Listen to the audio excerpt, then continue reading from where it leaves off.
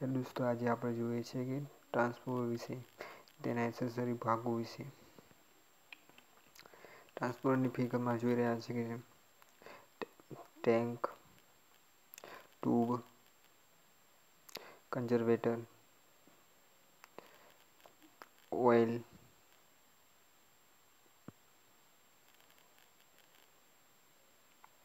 પછી oil level indicator, આ oil level indicator, પછી બુકોજ રિલે, આ બુકોજ રિલે, પછી બ્રીધર 7 number, 8 number silica jail, explosion vent 9 number, 10 number drain Cook, 11 rail, 12 wheel અને thermometer. આપણે પહેલું જોઈશું ટેન્ક વિશે.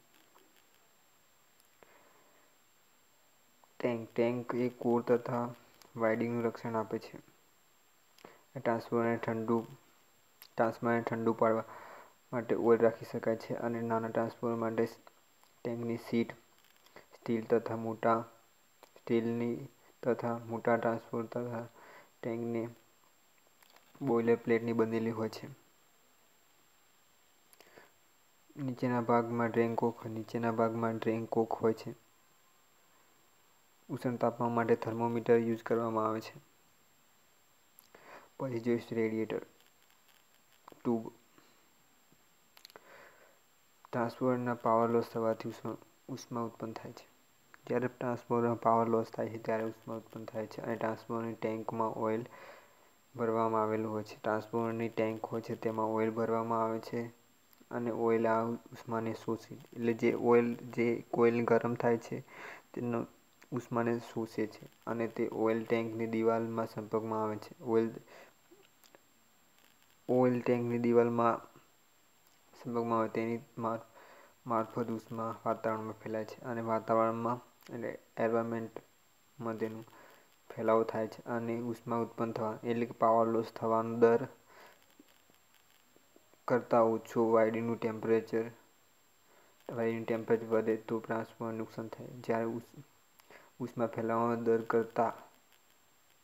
કરતાં ઓછો અને વાઇડિંગનું ટેમ્પરેચર વધી જાય, જેમ કે પાવર લોસ વધી જાય, ઉષ્ણ તાપમાન વાતાવરણમાં વધારે ના ફેલાય ટ્રાન્સફોર્મરને નુકસાન થાય છે. અને ઉષ્ણ તાપમાન દરના વધારવા માટે કુલિંગ સરફેસનો એરિયા એટલે કે કુલિંગ જે એરિયા હોય છે તેના કુલિંગનો એરિયા ટ્રાન્સફોર્મરનો વધારે રાખવામાં આવે છે. અને આ માટે કુલિંગ ટ્યુબ રેડિએટરનો ઉપયોગ કરવામાં આવે છે. કુલિંગ ટ્યુબ કે રેડિએટરનો ઉપયોગ કરવામાં આવે છે. મધ્યમ ક્ષમતાવાળા ટ્રાન્સફોર્મર કુલિંગ ટ્યુબનો ઉપયોગ કરવામાં આવે છે. એ ટાંકી ગરમ થયેલી ઓઇલ ઉપરની તરફ જાય છે. ટાંકીમાંથી ગરમ થયેલું ઓઇલ એ ઉપરની તરફ જાય છે. ઉપરની તરફ થાય ત્યારે કુલિંગ ટ્યુબમાં દાખલ થાય છે. થઈ નીચે તરફ આવે છે અને ઉષ્મા ટ્યુબની સરફેસના વાતાવરણમાં ફેલાઈ જાય છે. કુલિંગ ટ્યુબ એ 500 kVA ક્ષમતાવાળા ટ્રાન્સફોર્મર સુધી મર્યાદિત તેથી વધારે કેપેસિટી માટે રેડિએટરનો ઉપયોગ કરવામાં આવે છે.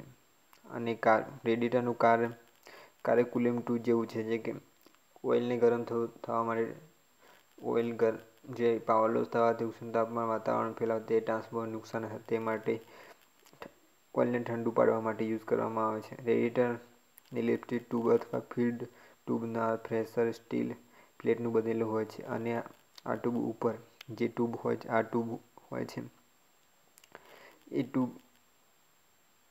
એ ટ્યુબો ઉપર નીચે હેડર વાઇડ કરવામાં આવે છે અને આખી રેડિએટરની ટેન્ક દિવાલ બોલ્ટ વડે ઇનલેટ આઉટલેટ વાલ્વ પણ રાખવામાં આવે છે.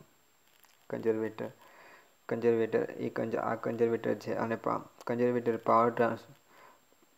પાવર લોસ થાય છે. ટ્રાન્સફોર્મર જ્યારે પાવર લોસમાં હોય ત્યારે ઉષ્મા ઉત્પન્ન થાય છે એટલે કે હીટ પ્રોડ્યુસ થાય છે અને આ જે ઓઇલ છે તે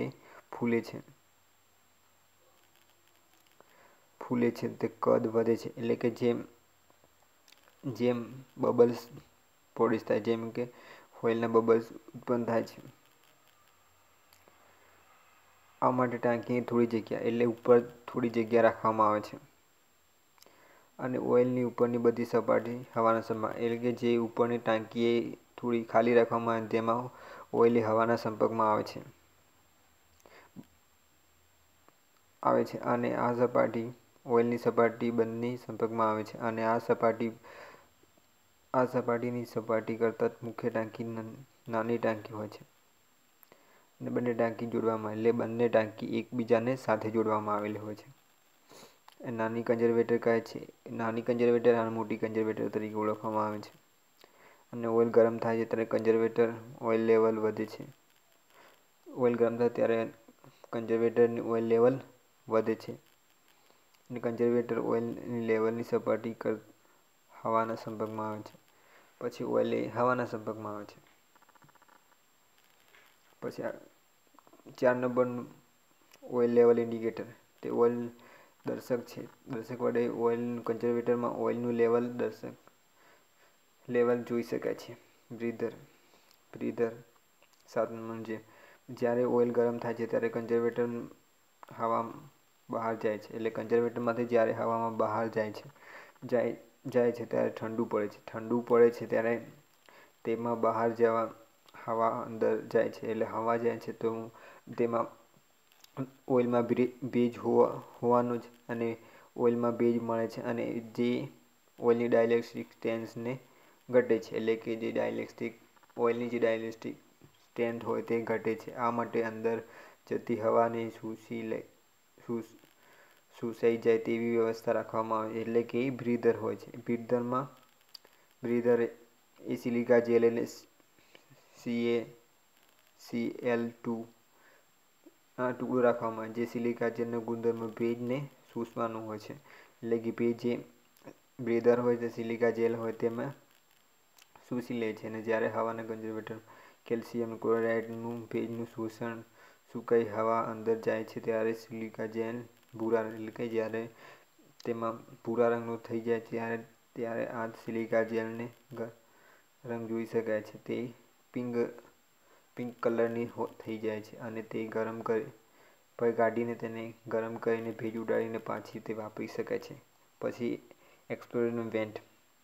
ટ્રાન્સપરન્ટ ટાંકી ઓઇલની સંપૂર્ણ ભરેલી હોય છે જો તેમાં ફોલ્ટ થાય તો કોઈ પણ વાયરિંગમાં ફોલ્ટ સ્પાર્ક થવાની તો ઓઇલનું વિઘટન થાય એટલે ઓઇલનું વિઘટન થવા ગેસ પેદા થાય એટલે કે ઓઇલ ગરમ થવા તેમાં બબલ્સ એટલે ગેસ પેદા થાય જે ગેસ વધારે જગ્યા રોકે છે એટલે કે જે બબલ્સ પેદા થાય તેના લીધે ટાંકીનું અંદરની દબાણ વધી જાય છે અને કોઈ પણ ટાંકીનું વિસ્ફોટ પણ થાય છે. કોઈ પણ વાર ટાંકીનું વિસ્ફોટ એટલે કે ટ્રાન્સફોર્મરનું જે અંદરનું તે વિસ્ફોટ પણ થાય છે અને તે ઘણું નુકસાન પણ થાય તો અંદરનું જે ટ્રાન્સફોર્મર હોય તે ટ્રાન્સફોર્મરના પણ ઘણું નુકસાન થાય છે. આમ ન થાય તે માટે એક્સપ્લોઝન વેટ રાખવામાં આવે છે. આમાં પાઇપમાં ને છેડે પતરાની એક પાતળો ડાયાફ્રામ હોય છે. એક ડાયાફ્રામ હોય જે આ ડાયાફ્રામ હોય છે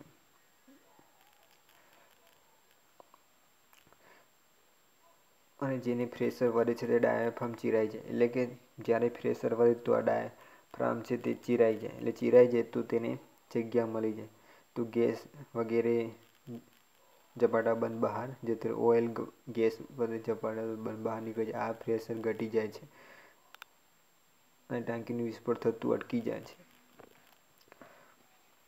હવે જોઈએ કે બુક્કોઝ રિલે ગેસ ઓપરેટેડ રિલે ગેસથી જ ઓપરેટ થાય છે અને આમાં એક નળાકાર ચેમ્બર હોય છે જે ટ્રાન્સફોર્મર અને કન્ઝર્વેટર વચ્ચે જોડવામાં આવેલ હોય છે. તે અંદર એલ્યુમિનિયમના 2 ફ્લોટ હોય છે જેમાં ફ્લોટની સાથે મર્ક્યુરી સીવીચ અને હેલ્ધી કન્ડિશનમાં મર્ક્યુરી સીવીચ ત્રાંસી હોય છે અને યુઝ કરવામાં આવે છે.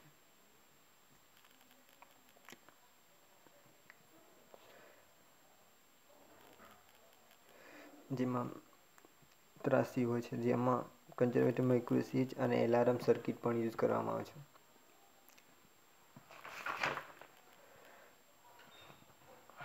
Thank you for watching this video. Like and subscribe.